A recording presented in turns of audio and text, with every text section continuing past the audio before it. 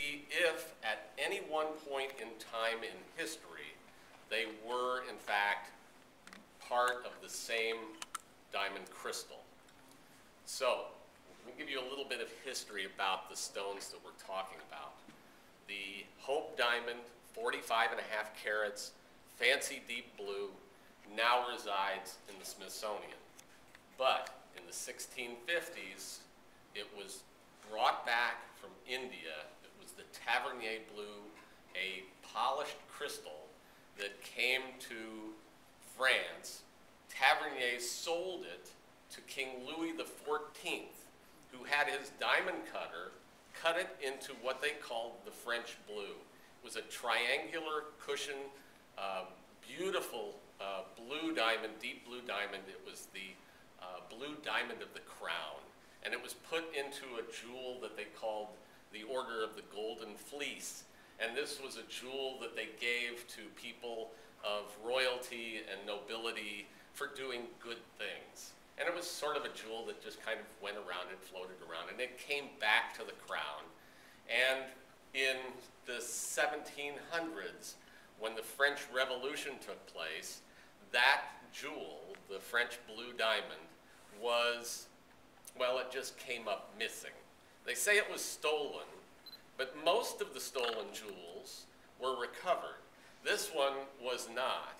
And the reason I'm kind of pausing with this is because in the archives section of the Roskin Gem News Report, you will read a story that talks about whether Henry Philip Hope was a jewel thief. Somehow, that blue diamond, the French blue, made its way to England. And in the process, the tips of the French blue were polished off, and it became what we now know as the Hope diamond. It's a nice big cushion shape. So, how did that happen? Well, little side history. The curator at the Museum of Natural History in Paris at the time is a gentleman named Howie, mineralogist.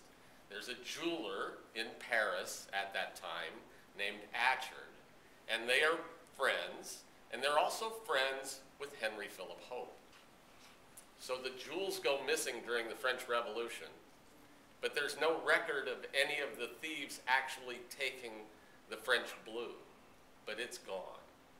And now, all of a sudden, it shows up in London 20 years and 2 days after the fact, 2 days after, in fact, Napoleon lifts the statute of limitations on any crimes of the state, and now the Hope diamond comes out. And of course, the tips of the triangular-shaped diamond have been polished off, so no one really recognizes it as the original French blue, but everybody kind of wonders about it. Several years later, in the 1850s, the mold of the French blue was donated to the Museum of Natural History in Paris by Atchard's son, with a tag that says, property of Henry Philip Hope.